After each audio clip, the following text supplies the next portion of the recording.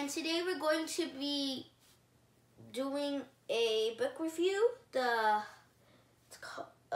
It's about Percy Jackson and the Olympians, book 4, the Battle of the Labyrinth. Over here, it has Roman numerals or Greek numerals. So it says 1V, that means 5. That means 4, because it's a 1 before 5, and V means 5, and 1 strike means 1, so it means 1 before 5, so it's 4.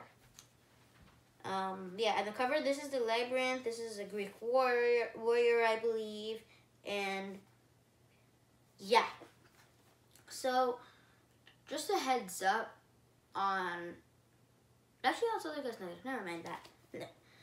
All right, so I'm gonna read you guys the back, and we'll get started with the reviewing.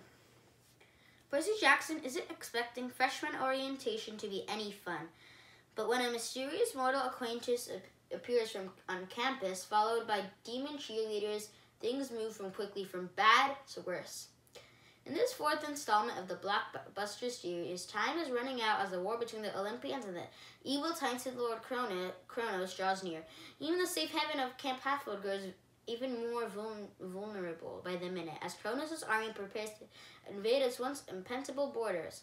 To stop the invasion, Percy and his demigod friends must set out on a quest through the labyrinth, a sprawling underground world with stunning surprises at every turn. So yeah, that's the back. I think it has lots of cliffhangers, because this says it has lots of surprises at every turn. I think it has lots of cliffhangers, like you want to read and what happens next. I rate it 5 stars. It's awesome. I especially like the artillery device that the author used, cliffhangers. It's really good. This teaches you a lot about Greek mythology, about like the historical people, about it, like it's about the inventor Daedalus, what the labyrinth is. It teaches a lot about the people, the historical Greek mythological people. And yeah, I rate it 5 stars. Please read it, add to the other series, but you have to read the other series first so you can understand. And yeah, it's really good. So, just for a heads up on what I'm gonna read next. So after I'm done with the Percy Jackson series, I will read you guys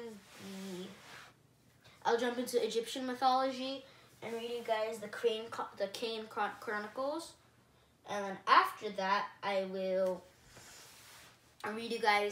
I'll jump to Roman mythology about I'll read you guys the heroes of Olympus, and then after that I'll jump into Norse mythology for the Magnus Chase.